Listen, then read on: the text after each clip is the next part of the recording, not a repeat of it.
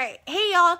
So as I mentioned a couple days ago, because I haven't updated yet so far, I was approved for my loan, and yesterday I actually went and signed papers and got everything taken care of. And I also asked my bank and my loan officer if they would mind me giving out their information, because I know that for me it was really kind of tricky finding a bank that was interested in doing a tiny house loan. So if you are in Michigan, especially in the Southwest area, I have a bank that is willing and actually really excited to do tiny house loans. I got many compliments actually on a loan, which is kind of weird. They were like, you know, this is one of the coolest loans we've done, and it's really an exciting loan to be able to do something like this. We think it's a really great investment for somebody, you know, your age and the lifestyle that you have right now.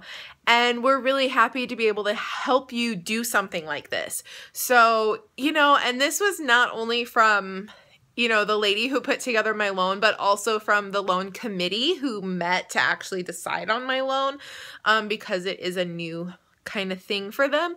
So, yeah, they were really excited. So if you are in the Battle Creek, specifically Battle Creek area, Battle Creek, Kalamazoo, Lansing kind of area, it is Kellogg Community Federal Credit Union.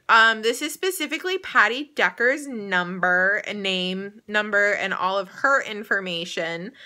But I don't know if it's necessarily, focusing on that, but you know, if you need the information, please just comment and I will definitely get that information to you. She gave me a few cards because, you know, she was like, if you know anybody who wants to do something like this, we are really excited to, you know, possibly, or to really expand this venture. So if you are looking for a tiny house loan and you are in my area, Kalamazoo, Battle Creek, Lansing, Southwest Michigan area, yeah, I have information for you. So feel free to, you know, send me a little comment and I will get that stuff to you.